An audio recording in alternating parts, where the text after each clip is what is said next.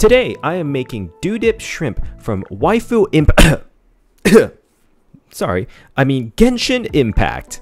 If you don't know, Dipped Shrimp is the specialty dish of Yelan, the character that single-handedly made the whole of the Genshin community say, "Mommy?" when she came out and, well, you only just came. Why do you come here? I think a fair amount of people learned some things about themselves the day her trailer dropped. Not gonna say what that was, but if you know, you know. Now, her specialty dish, Dipped Shrimp, is inspired by probably one of the most obscure dishes I have ever heard of. It is fitting, but it is a bit of a weird one, and I'll get to why later in the video.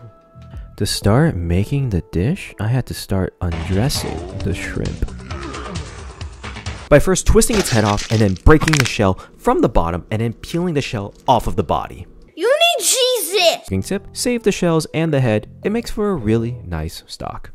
Also, I was sure to devein the shrimp because Yelan deserves better than literal shit. From there, I added to the shrimp oil, salt, flour, cornstarch, and then mixed everything together until it became something like a batter. So, as I was saying earlier, this is one of the most obscure dishes I have ever heard of.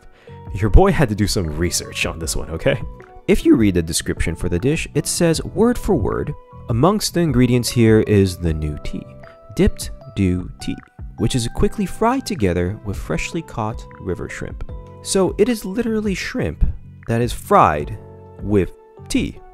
Admittedly, pretty fitting for a secret agent who is also the owner of a tea house.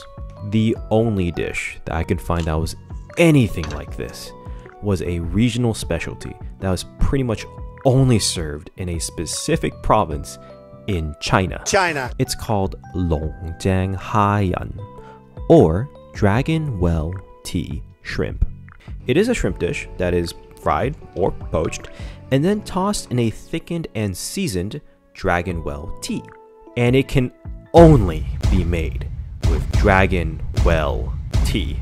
Now, Dragon Well tea. It is a high quality tea that is picked by hand, only in a single village in the middle of China. So, I had to import this fucking tea from China to make this dish. Again, the sheer specificity of this is somehow very fitting of Yelan's character.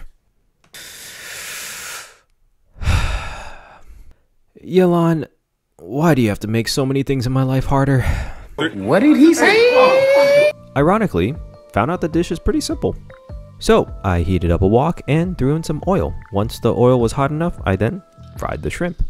The shrimp really only just took 1 to 2 minutes, and then after it was done, I just put it on a rack. I then started frying up the tea leaves. It pretty much crisped up instantly.